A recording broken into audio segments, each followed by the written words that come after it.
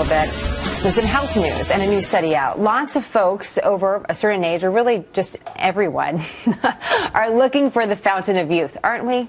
Well, there could be a pill for that soon. Researchers say they found a new class of drugs that could reduce aging, and they've seen this in mice. Essentially, it removes a certain cell in the body that's responsible for aging, and maybe that could help us. Dr. James Kirkland is the researcher at the Mayo Clinic, senior author of the study. So, Doctor, that was very general, but how exactly does this new drug work?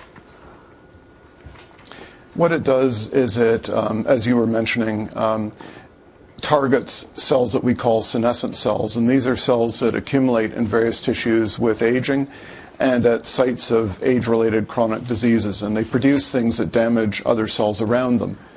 So we found a few years back that if you clear them by putting a gene into mice that allows us to clear them, that the mice are healthier. So now what we've done is we were able to come up with a drug that acts in the same manner as that kind of gene and kills the cells. Doctor, I was hearing you speak about this, and one thing that really resonated with me is you say you treat people that are elderly that play 36 rounds of golf. But you also treat other people that have a laundry list of problems. And you thought that perhaps this drug could potentially, in one pill, help someone with a laundry list of other ailments. How so?